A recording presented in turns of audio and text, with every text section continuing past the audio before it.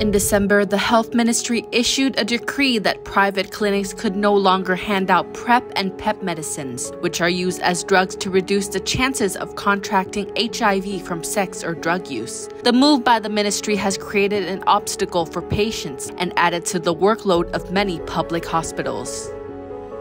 The Health Ministry sent out letters to private clinics stating that PEP/PrEP drugs should be handed out only at the discretion of a doctor and pharmacist, despite these clinics having doctors overseeing the process.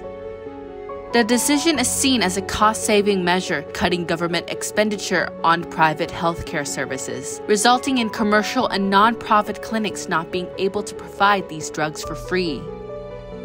The Rainbow Sky Association is one of many private clinics providing healthcare services, such as blood tests for STDs and giving out PEP and PrEP drugs, following Thailand's national strategy to end AIDS by 2030.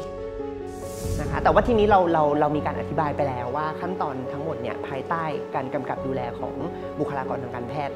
ล้วนๆเลยเพียงแต่ว่าสถานที่มันไม่ได้เราก็ไม่ได้รับคำตอบในเรื่องของ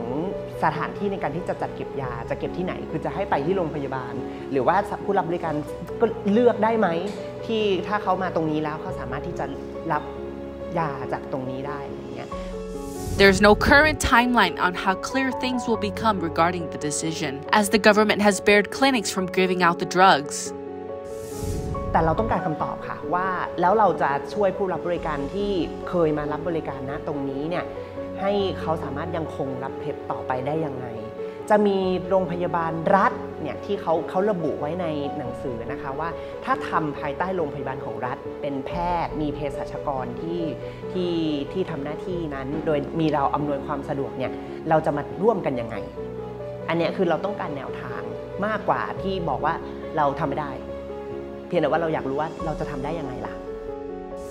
With every minute ticking by, many lives are at risk of this drug being difficult to access. How can Thailand achieve its national strategy of ending AIDS by 2030 if these drugs, which help prevent the spread of HIV, are not easily accessible? Are we moving backward? Will the Ministry of Health be able to give people the easy way out for their health and well-being?